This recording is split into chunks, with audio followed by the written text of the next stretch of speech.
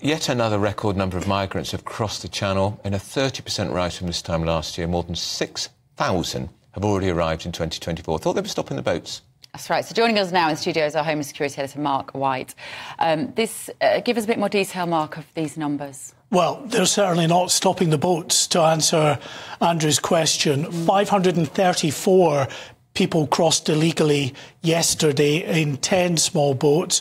That is the single biggest daily total this year, and it takes the number to more than 6,200 for the year so far, which, to put that in context, is just under 30% up on where we were at the same point last year. Now, you remember last year the government was trumpeting quite widely how their policies were working in terms of having a deterrent effect on the small boats crossing.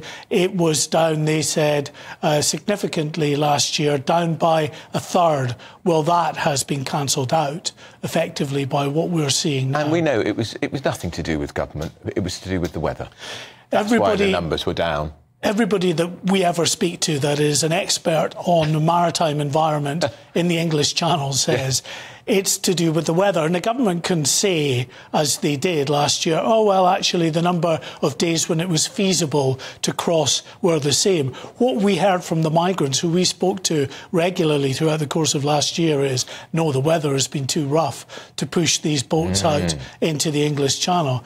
So, of course, this news could not come at a worst possible time for the government, as, again, the Rwanda bill is back in the Commons. And there's a lot of Tory MPs, a lot of Tories I know think the Prime Minister should just get on with this election early, because if these boats continue to pour across the Channel throughout the summer, that's going to make him look more weak, more hopeless, another target not achieved, and could become a real issue come the next general election. If we wait until October, November. I think that's a very pertinent point. You know, they might be able, well, they will get the Rwanda bill through, but will it then be challenged in court? Do you get bogged down by more in the way of lengthy legal action? Human rights. And then there's the great unknown. OK, they were, you know, last year, right, in that it was done by a third.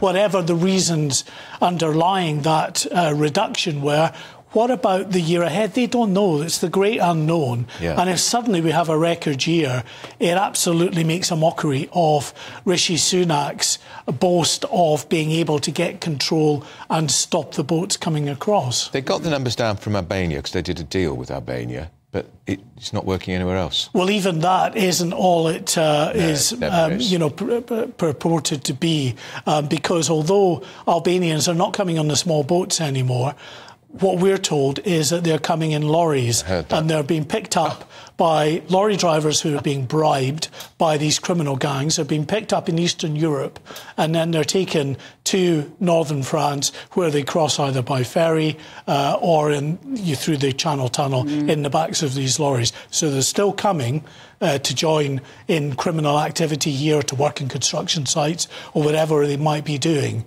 But yes, they're not coming by boat. OK. It's a disaster, Thank you, Mark. Lots of you getting in touch about this at home. Nick says, I don't understand why the Rwanda deal is still being pursued.